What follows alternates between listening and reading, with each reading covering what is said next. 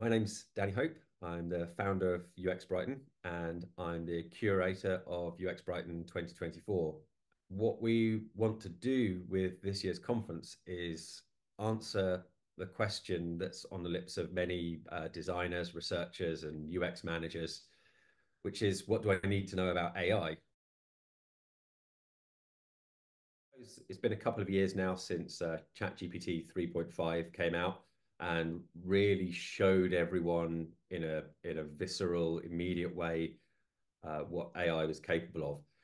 And I think that sent sort of shockwaves through the UX community because there are many, many questions now about how we work, the things like the design patterns that we employ, and frankly, whether we're still going to have jobs.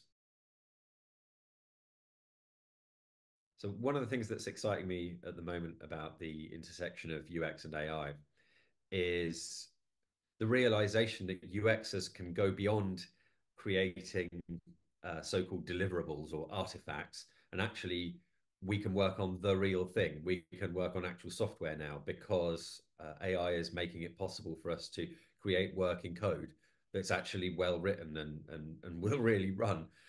So that's I think there's a huge potential for design-minded people to be the founders of things. We can actually create products now without necessarily depending on developers so much.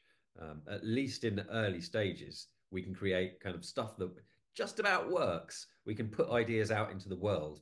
We don't just have to put ideas in front of our teammates. We can actually put things out into the real world in front of customers. And I think that tightens up the iterative loop. We get to see the feedback, we get to actually implement solutions ourselves. That's really cool.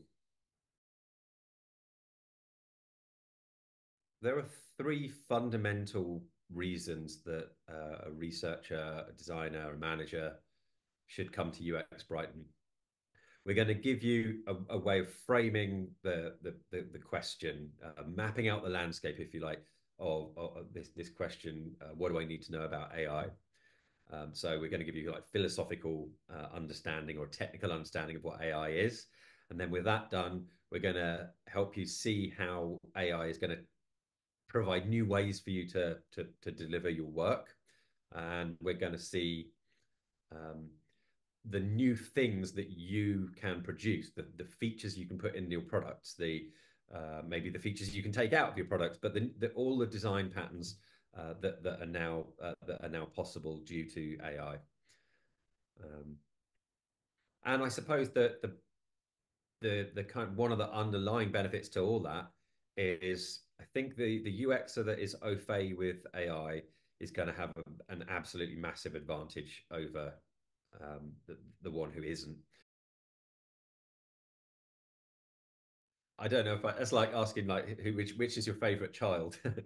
I'm not going to answer that, but I would like to acknowledge the tremendous input that my friend Glenn Jones has had on the curation of the event. Glenn's a super experienced guy. He's an entrepreneur, successful entrepreneur, rare thing, and a designer and a techie guy. So he's kind of the startup team all in one person, and he's been experimenting, creating products around AI for a number of years now. And we've had many conversations in the lead up to November's event. It's been really informative, really opened my eyes, broadened my mind, and drawn my attention to some concepts that I think need talking about, and to some speakers that I think we need to hear from. So I'd like to acknowledge uh, Glenn's input, um, but he's not my favourite. They're all my favourite.